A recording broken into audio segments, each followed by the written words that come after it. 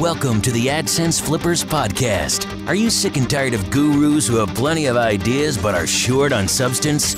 Worried that ebook you bought for $17.95 won't bring you the personal and financial freedom you long for? Hey, you're not alone. Join thousands of others in their pursuit of niche profits without the bullshit. Straight from your hosts, Justin and Joe of AdSense Flippers. Welcome to episode 31 of the AdSense Flippers podcast. I'm your host, Justin Cook, and I'm here with the man, the plan, Joe Hot Money Magnotti. What's up, buddy? What's up, everybody? I've also, as a much further down the totem pole position, who has a new intro, I've got John DeVries here. What's up, boss? I don't have an intro. I was going to come up with a good one, and I totally forgot. You got nothing, I'm man. Gonna be lame again. Oh, sweet Lord. All right, man. Well, let's get right into our news and updates to get started. First thing is we've got some new iTunes reviews, buddy. Pretty fired up about it. Yeah, throw them at us. So we've got a 5-star review from Chris. He says, this podcast is at great value in each episode. Most importantly, it's all experience-based and actionable. No pie-in-the-sky talk, just concrete content and entertaining matter. Highly recommended. Thanks, Chris. We try. Appreciate it, buddy. Next one is from Dave. He says, it's been over 2 years I've been following your blog, and I still remember your first podcast. You guys give great info on each podcast, and I love your free model. You guys truly give back to the internet marketing community. David from Jerusalem. Cool, David. Appreciate it, man. Shalom. Oh, my goodness. So our first news and updates. We've got a 99 Designs contest up for our site redesign. Yeah, buddy. I'm looking forward to this. Yeah, I'm really pumped about it. Yeah, originally we kind of talked about it. We said, why waste all that money on like redesigning the site? It's not really that important, but we talked about it, and like any new readers or potential listeners that come across our site and they see, this admittedly horrible design, and it like turns them away from like potentially good content, helpful content, that kind of sucks, right? Yeah, I'm really excited just to see what people submit and what kind of new ideas we get coming in, so.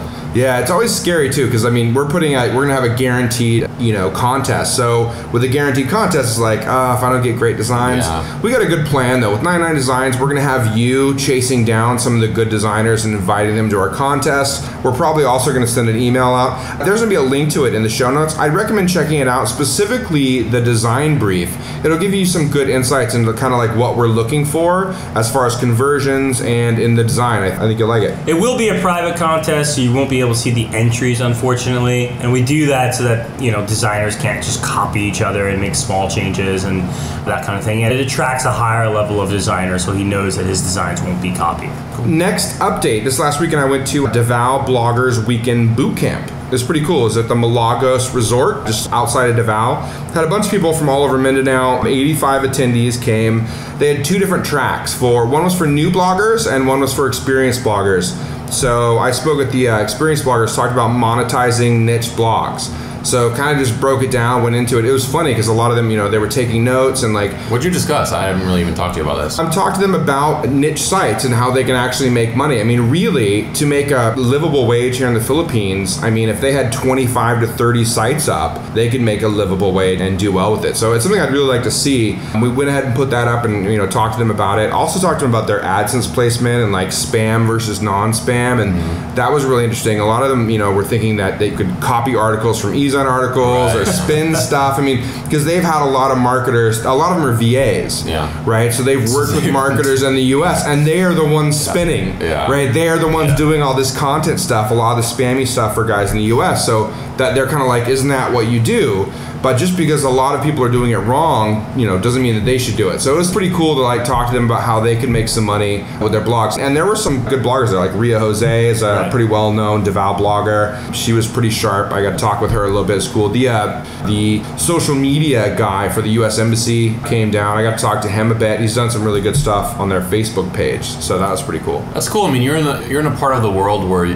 that little talk that you gave can make a pretty significant contribution into the lives of some of those people that were there. So that's pretty neat. Yeah, it's cool. It's like one of our like reach out efforts. Like, it might be silly, but like if we can make a difference in like the people locally in Davao, right? It's like we can make big change. We can affect big change in a smaller community where they're still kind of like, they were having discussions about, blogging and like what the ethics are behind blogging, things that that we struggle with in the US, but that we were kind of, past a bit. And so it was really interesting to hear their conversations. There was one girl, she does video vlogging, and she runs a site called mykoreanboyfriend.com. It's kind of a silly site, but like she has a ton of views, right? And she does this whole like, her boyfriend making her eat kimchi and whatever. She's got a ton of visitors.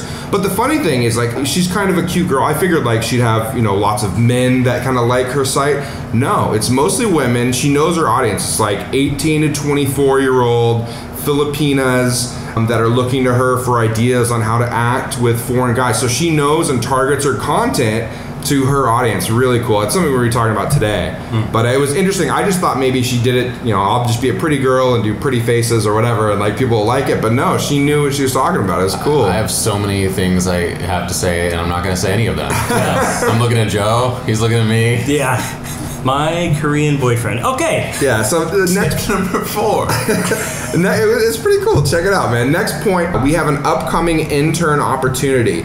So, John, you're leaving us next month, buddy. Ish, maybe. Leaving you ish. So, yeah, October, you're heading back to the States, and the plan is to probably bring you back like January, February, and we're going to have you move on to other portions of our business and try to expand that, take a larger role in our company. In the meantime, though, we will be looking to bring out another intern. Specifically, some of the ideas here are like kind of content management, because we have some new content ideas we want to start talking about and moving into. So this person will help us with that.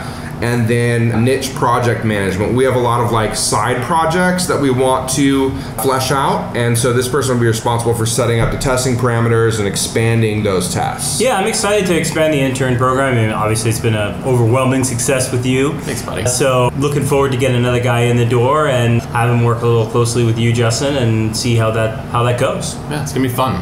Yeah, so stay tuned, everybody, for that special offer. All right, so that's it for the updates. Let's get right into the heart of this week's episode. The AdSense Flippers Podcast.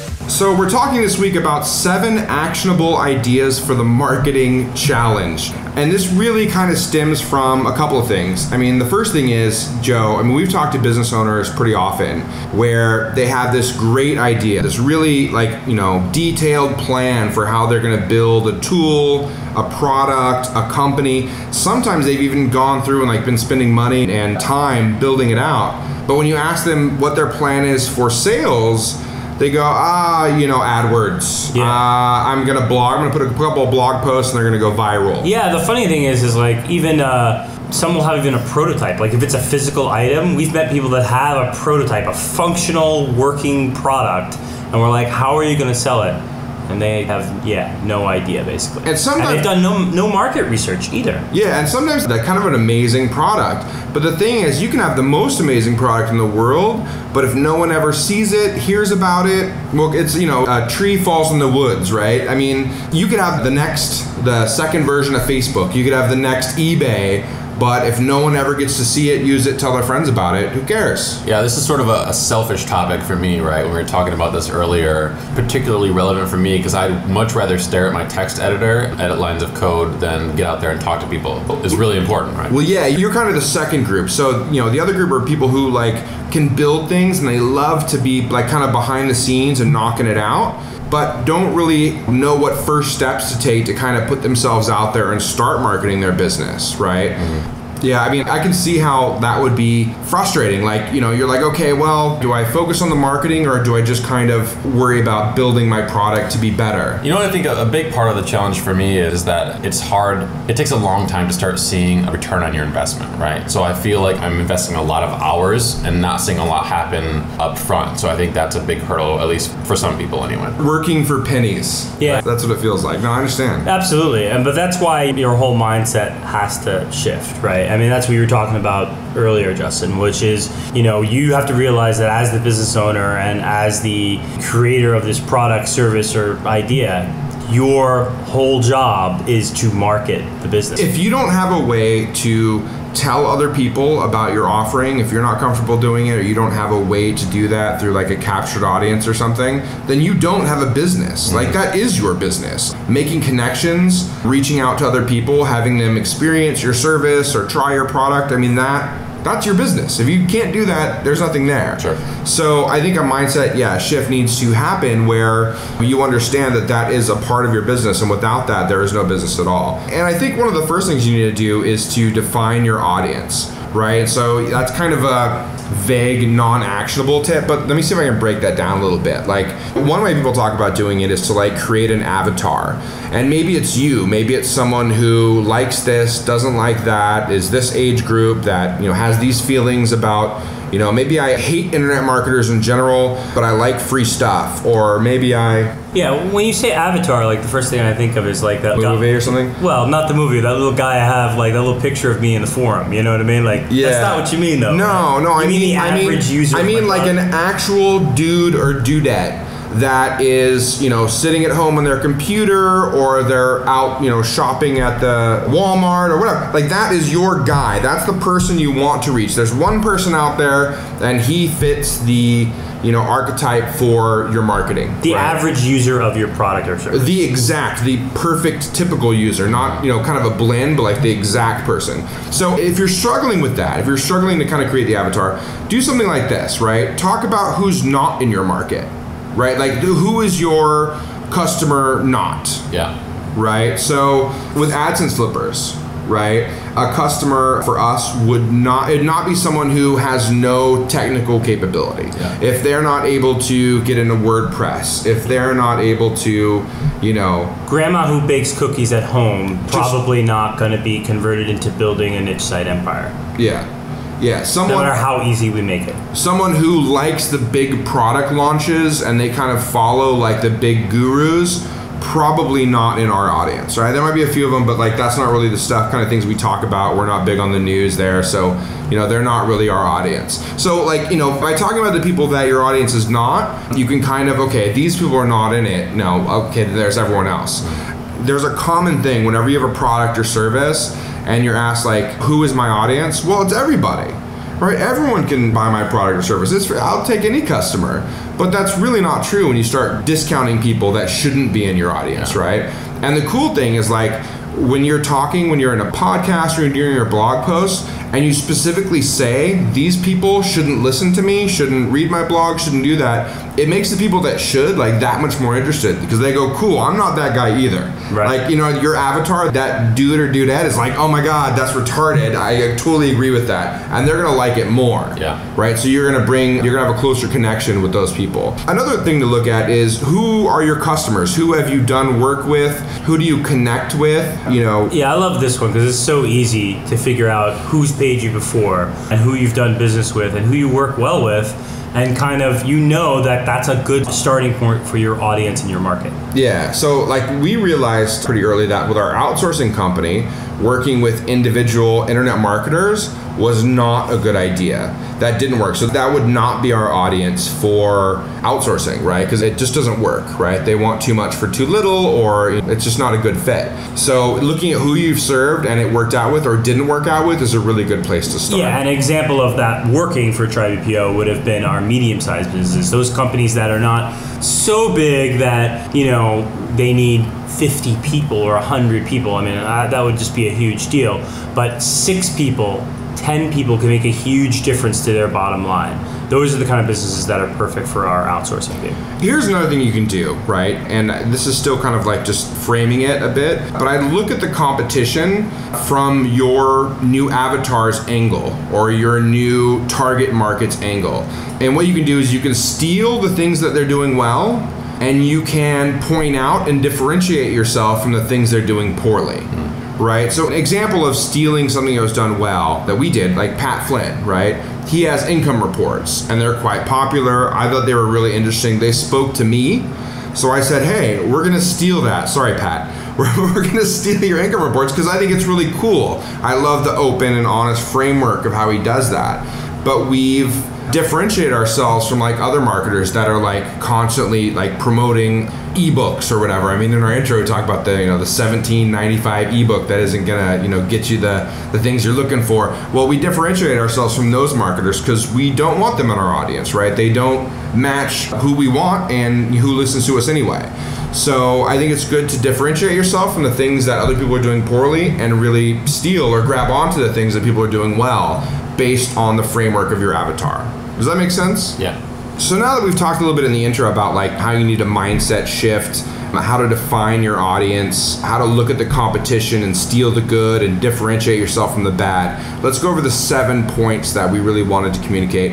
The first one is to get interviewed by people who have interviewed your competition, right? So for example, in our case, right, we would look at other podcasts. The first place to look is backlinks, right? So if someone interviewed Pat Flynn, for example, right, it's really good to reach out to them and see if they'll interview us. The problem with that is sometimes you might have a really high level blog or podcast that's interviewed Pat that you reaching out as a new blog or a new marketer is not probably going to work. Yeah, so you're trying to target those secondary and tertiary blogs out there that are still in your realm, still in your niche, that would be willing to interview, that would be willing to have you on the air. So us, non-marketers, this is something we like to do, is make spreadsheets. So what you can do is you can take a look at the people backlinking to Smart Passive Income that have interviewed him, either through a blog post or whatever, or like a back and forth, or a podcast, right? And then rate them on 2 different things. First, how big is their audience? Second thing is how relevant is their audience to your target audience? So any of the ones that have a really large audience, I wouldn't target them first. I would go to like low to mid-level audience size, but that have very high relevance to my target customer, my target market, right? Those are the people that I want to target first. Now they interviewed, that person interviewed Pat, but they have a relevant audience to you. They probably just don't know about you, your blog, or what you're doing. Sure. So reaching out, making that connection with them, say, hey, loved your interview with Pat Flynn. I thought this, and this were great. I really want to do this. Like, that's a way we can do it. But this works for any industry. Yeah, it really does, because if you have a podcast, you're always struggling to come up with topics. So if someone approaches you for an interview and they're an easy guy to talk to and they're interesting, hey, that makes for an easy podcast episode. Free podcast. Right. Yeah. Another thing you can do is, and this is the second point, is again, looking at the backlinks to your competition, see about who's talking about them, see about, who likes them. Now you're gonna come across a lot of blogs that maybe, mention them as kind of, offhand or whatever. Sure. But again, if they have an audience that's closely tied, and always keep your avatar, your target market in mind, but what you can then do is go to their blog and start commenting. Like, get involved in the discussion, reach out to the blog owner, and again, you can rate these as well, but like try to build a relationship there with those other bloggers that are talking about your competition. Yeah, and this is a great way to get your name out there for people to start to understand who you are, that you really do know what you're talking about, to exchange information and ideas with others. I mean, a lot of people have used AdSense flippers to find each other in the niche site creation business, and then they communicate with each other directly. Yeah. And we're not involved anymore, right? Yeah. So you should use that as a marketing strategy to go out there and find these other blogs that exist. The third point is to systematize your marketing efforts, right? Now, I love machines. So when you did this, Justin, it made marketing for me a lot easier, because I have to say, when we first started marketing AdSense flippers, I was like, it was just too much for me to handle.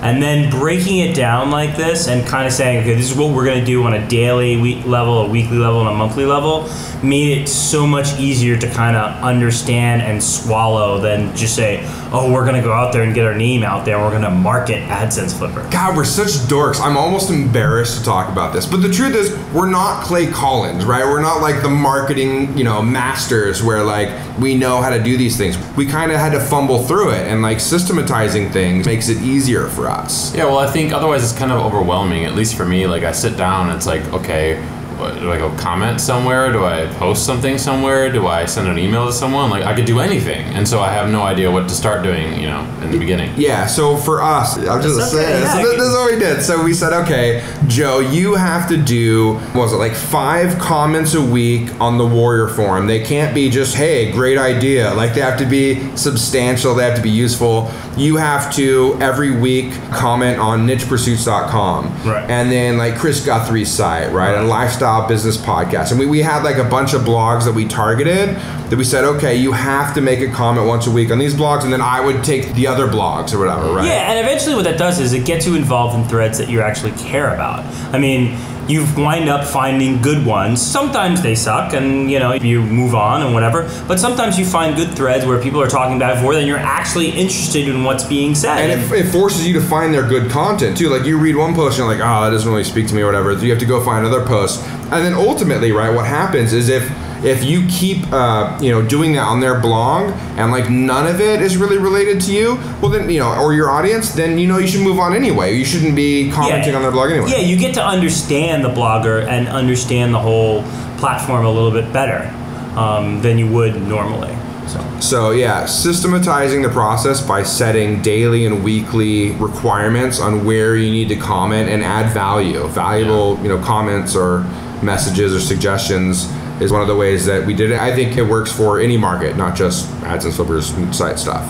The fourth point is to help people in forums and communities where your target customers are. So it's similar to the blog commenting or the systematizing, but it's a little bit different. When you look at your competition, you see that there are some backlinks coming from, let's say, a forum, and they've got a bunch of signature links kicking back to them there. And let's say it's about I sell auto parts, my competitor sells auto parts, and we see there's an auto parts forum for like enthusiasts, right? So I go there and I've never logged into this forum before. What you don't want to do is log in and start like dropping links and talking about your business. Forum owners hate that. And you're just kind of a miserable person if you do that anyway, right? So the best thing to do when you're joining that kind of forum is to get in and start providing value. So here's what I think you should do. Join the forum, fill out your information, so a complete profile, and then use the search function to find people talking about something that you know well. Mm-hmm. So if you know about some particular... Answer questions. I mean, if it was an auto part thing and you knew about fixing ignitions, look for people asking questions on ignitions and help them figure out how to fix their ignition, and then people will naturally see you as an expert in ignitions. Yeah, and here's the thing. You're not like linking to your blog, oh yeah, I wrote about that here. No. Right. Like help them in the forum, right? Because now you're helping the forum owner because it's cool. You're adding like unique content for them. Mm-hmm. You're furthering the discussion. You're helping their readers. Honestly, a lot of forum owners will reach out to you if you're doing this a lot and like being really helpful in their forum. Yeah, I actually did this not that long ago. I think one thing you can do is not only answer questions, but also put up your own, threads into a forum. And a great topic for those would be like when you have a problem that takes you like 2 or 3 hours to solve, and it's really irritating because you are just jammed up with this issue. Like I wanted to create a PayPal button and have PayPal auto redirect to a page. It took me like 3 hours to figure out. I was really irritated. I did a bunch of searches. I couldn't figure it out. So I made a big like screenshot post in Warrior Forum, and like a bunch of people thanked me like, hey, thanks. I've been looking for this all over the place. And I've gotten a little bit of traffic from that. It took a while to create, but it was worthwhile. Yeah, a lot of people discuss like whether you should put that on your own site or you should put it somewhere else. And honestly, it's good to put it somewhere else, especially when you're just starting off. And here's the thing, like when you're starting off a blog or you have your site and you don't really, let's say you don't have many customers. I've had 8 people buy my product or service and I don't have like a great customer base to pull or anything. If you're in these forums where enthusiasts hang out and like people that are in your niche or community are, I mean, that's a great way to get connected before you have customers. You can test kind of the market. And once you've established yourself there, you can kind of ask them or just read different threads to find out what they're talking about, what they're interested in. Yeah. And that will help you determine what products you should have, what pricing you should have. Yeah, I also feel like blog posts are a little more formal, a little bit longer. Maybe they have to be more like, 2,000 words, where a forum post can be a little more informal. Sure. You can afford to make mistakes in forum posts. You can do that kind of stuff, whereas on your blog, you have to be a little more careful. Yeah, but I really think that providing as much value as you can in a forum, really helping people without like being spammy or miserable is a great way to start reaching out to your target audience. Use a search function, find things they're talking about that well, and get into it with them, right? Most forums have some sort of social proof barometer on the side, right? Like thanked a certain amount of times or liked or whatever. Like you should have more thank yous than comments or whatever the case may be. So now, just one warning here: you might want to limit your time a bit, because like I've done some deep diving in like the Warrior Forum, and just I don't want to shoot myself in the head. I read these threads that are like there's all these people that are commenting, and like they're doing it to build up their post count so they can then go sell a WSO, because now I've got 100 posts and I look like I know what I'm talking. I just want to. It's miserable. So make sure that if you're doing this right, stay on topic, get in there, search for the specific subject, spend time crafting the value, but not getting distracted. Yeah, whatever stupid thread. The easiest thing for me too is like once you find something interesting or even a slightly distracting. I mean, everybody knows you can waste an hour on the internet looking up really dumb stuff. I don't believe you. Yeah, not good. You end up on Wikipedia for half a day. Exactly. Okay, now for our fifth point. John, you were asking the question about how much should you be reaching out and how much should you be writing content on your site? And so I gave you kind of a ratio when you're just starting out. Yeah. 70% in outreach and 30% on your own site content. Now that's going to change over time, but really you should be providing value elsewhere with most of your time, but don't neglect your blog. I'll give you an example. There was a guy, and he was posting in the Warrior Forum and other places, and on his site, he would always have like a link to a site in his signature. And on his site, he says, I won't start posting my process or whatever it is that he was doing to make money until I get to like 2,000 email subscribers. And I thought to myself, that's kind of, that's a toolish move, dude, right? Like, I'm not going to release my information until you meet my criteria. That's ridiculous. Yeah. But you were a bit surprised by that ratio, huh? You thought that ratio was a little high, or no, I thought that was reasonable. For me, when I sit down and I have an hour to work on something, it's always like, well, do I write more content so people, when they get to my site, they have something to read and consume, or do I try and get it out there more? And so Justin and I had some conversations about, which one should you be doing and how much, and so I just thought an actionable number would be good. Yeah, if you don't have customers or you don't have an audience or whatever it is that you're trying to build on your own site, like just constantly putting out content and waiting for people to come, I think is not a very good strategy. That's when you end up working for pennies, John.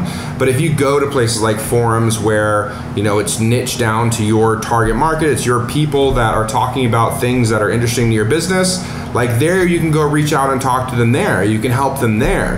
That you don't have to be spammy and drive them back to your site all the time. You can just help them there, and then you'll make a name for yourself, right? Yeah, you have to build a reputation first. Otherwise people are going to come, and it's possible that you could create such an interesting blog that people would just come there and it would spread by word of mouth. No, it's more about it happens, but not for you. That's the exception and not the norm, I think, right? Yeah, so you have to. And this is not gaming the system. This is how the system is supposed to work. You're supposed to go out there, you're supposed to help people, you're supposed to talk about stuff so that people really do say, okay, John knows what he's talking about, he really does give good advice. Now I will go back to his blog and read his original content and information. Yeah, let's say, John, for example, you're posting in the Warrior Forum or Dynamite Circle, and you're talking to a bunch of internet marketers, and you start to show off your design and programming chops, and you say, oh, you can do this, this, and this, and you're just helping people, you'll get a name for yourself as someone who knows that side of the business, right? Sure. And people that don't know it as well will start to come to you or look to you for advice and that type of thing, right? And eventually they're gonna make their way to your blog. So proving your chops in places where your target audience is best. If they're not with you yet, you don't neglect your blog, still post, but spend more of your efforts reaching out. So this sixth point is a little controversial. Joe's gonna hate me for this one. But I suggest forgetting about the money and focusing on helping other people. Like if you're helping people for money, like that's your primary goal and you don't really like to do it, but you're just hoping that it'll make you money in the long run, people will see through that. Right? So you have to actually, it's a mindset shift again, but you have to actually realize that helping and supporting others makes you money. And this is, if you're an employee in a company, right? The more value you can provide your business, the more value you can provide for your business for their customers, the more valuable you are within the organization. It's the same way in business. Yeah, I don't hate you for this one, Justin, but at the same time, it could happen, and hopefully it won't, but it could happen that you could spend 40 hours, 2 weeks, a month, without making any money because you totally forgot about the objective of a company, which is to make profit. So don't totally discount that. Have a pathway to be profitable. Stick to those rules. Absolutely help people without the focus being money all the time, because they will, like you said, see through that, and you will become very it's icky, disingenuous. Right. It's like, okay, well, he's providing a little bit of value, but he wants me to pay this, pay that, do this, do that. It's just kind of irritating, right? I wouldn't haggle over stupid amounts of money, tripping over dollars to pick up pennies. Like, you're working with a guy right now, I won't say, but whatever. You're working with a guy that has good potential connections for you. Like, he's pretty well connected, experienced in the industry, and you're helping him out. I'm helping him find a developer. And doing that relationship, you're not getting paid for that, but building that relationship could be pretty important, right? I mean, you can help him out in lots of ways. There's good synergy there. So not haggling over the $200 or $300 you might have charged him for that, I think will ultimately pay out in the long run. Time will tell, but yeah. And at the same time, we've created like a little hire us page that we don't promote very often, but when someone hits us with a question like 3 or 4 times, after about the 3rd or 4th time, we send them to the consulting page and we say, hey, if you want us to keep answering your detailed 14-point email, please consider consulting fee. Yeah, and I think that's completely reasonable. You know what I mean? Sure. Our 7th point. So let's say you've done some free work for someone, or you've been interviewed on a podcast, or you did a guest post on a blog. You don't want to just let that relationship kind of fizzle out. So a great thing to do is, a couple weeks later, a month later, if you happen to come across something that's interesting to them, or actually, if you don't, it's good to reach out and try to find some content that's relevant to them or their audience. Share it with them, right? Get in touch and say, hey, was so excited to do the guest blog post with you, 5 weeks ago. I came across this. I think your audience would be really interested in it. Or I was going to put this post up on my blog, but I thought maybe I would share it with you and your audience. I think it speaks to them, right? And keep that relationship going by providing more value to them. And this can go right back into the systematizing thing, right? Where you have follow-up flags for yourself to remember to go back to these people and talk to them again. And not because you're trying to game the system or anything like that, just to remind yourself, because you can't, it's hard to remember when you have all these connections out there. You don't want to make all these connections and then let them die on the vine. I mean, connections need to be nurtured, right? For a great person that's great at guest posting, guy kills me, is Tom from leavingworkbehind.com. That guy's good, man. I see him guest posting anywhere and everywhere. He's all over the place. So he's great at reaching out. I don't know if he does this or not, but the follow-up, if he can follow up on those connections he's making and expand them and help them with content, they might be able to help him with content. I mean, he's really setting himself up for success. Last little point, this is I guess 7B. The 8th point would be set up Google alerts for your business name, for your personal name, for your business name. And anytime you get a mention, stop by their blog, stop by their podcast, stop by and say thank you, read a couple of their posts, mention the ones that you liked or didn't, generally the ones you did like, but kind of just check in and say hi and thanks. Yeah, try to use different combinations of, and maybe even spelling mistakes of your name, because I found that for Magnati, people spell it wrong all the time, and sometimes I do get mentioned other places, and I'd like to check that out. Yeah, I mean, when you're starting off your blog, you're not going to get a ton of mentions, right? I mean, you're brand new, your blog, your business, or whatever, your product. When your product gets mentioned, go there and thank them every single time. You get a comment on the blog page on your product site or whatever, reply every single time, thank them every single time. You're hardcore about this. If there's a mention of AdSense and Flipper somewhere, I could go across the internet and leave you little personal messages as long as they're AdSense Flippers and they're at random places across the world, and you would read all of them. Yeah, you're posting on some motorcycle forum, and you just put, hey Justin, AdSense Flippers. And be like, hey man, what's good? Yeah, no, but I think that's important. I mean, you read some of the people that have done ridiculously well, like Gary V, right? And he was commenting and responding to comments all the time. I mean, someone like Mark Cuban, right, responds to email. I mean, I'm not sure how much he can do it personally himself anymore, but I mean, he'll spend, a couple hours and just knock through some emails that he's got. He does that today. The guy's a billionaire, right? I mean, so it's those personal touches that really will help make connections with your customers, with your readers, with your listeners that other people aren't doing. Sure. So that's it for the heart of this week's episode. Let's get right into our tips, tricks, and plans for the future. The AdSense Flippers podcast continues. So our first trick comes straight from John. What's up, buddy? What you got? Yeah, codeacademy.com. Awesome website if you have ambitions to learn any sort of web development or programming. Good place to get started. You're going to spend probably, 40 to 200 hours learning one of the languages on there. I think they have Python and JavaScript right now. But I heard a complaint somewhere on the internet a while back. I don't remember where it was, but someone was complaining that they went through like all the tutorials and then they still couldn't build any sort of application or anything. I mean, it doesn't work that way. Like, it's an introduction to a language. You still have to invest a lot of time up front to master that.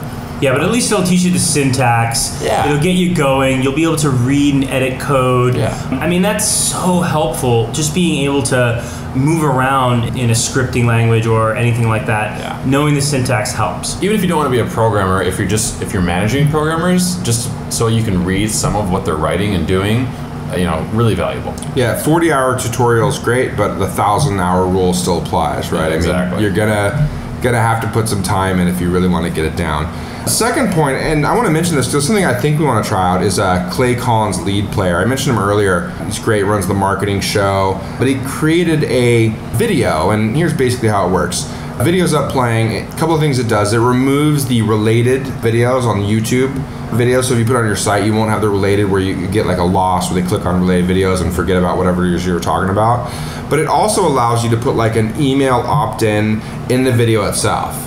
Right, so you can put like messages, polls, these types of things into the video itself. One of the, I think, more irritating things you can do with it is you can actually stop the video like halfway through or whatever, and they can't continue playing the video. Brilliant. It's kind of crappy, but it's brilliant. Until you put your email. I think that's kind of slimy a little bit, but yeah, I mean, the tool itself is pretty interesting. If you want to check it out, there's a great review for it on smartpassiveincome.com. It's the lead player review. I'll put a link to it in the show notes. I think we're going to end up buying it ourselves. Joe's looking at me like, oh, spend, man. No, don't spend any money. But yeah, I think we're going to pick it up and I'm going to play with it a little bit. Great. So that's it for this week's episode. I want to thank you for having a listen. This is episode 31. We'll be back in another week or two with episode 32. You can check us out on Twitter at AdSense Flippers, and we'll see you around. Bye-bye, everybody. See ya. You've been listening to the AdSense Flippers podcast with Justin and Joe. Be sure to hit up AdSenseFlippers.com for more. That's AdSenseFlippers.com. Thanks for listening.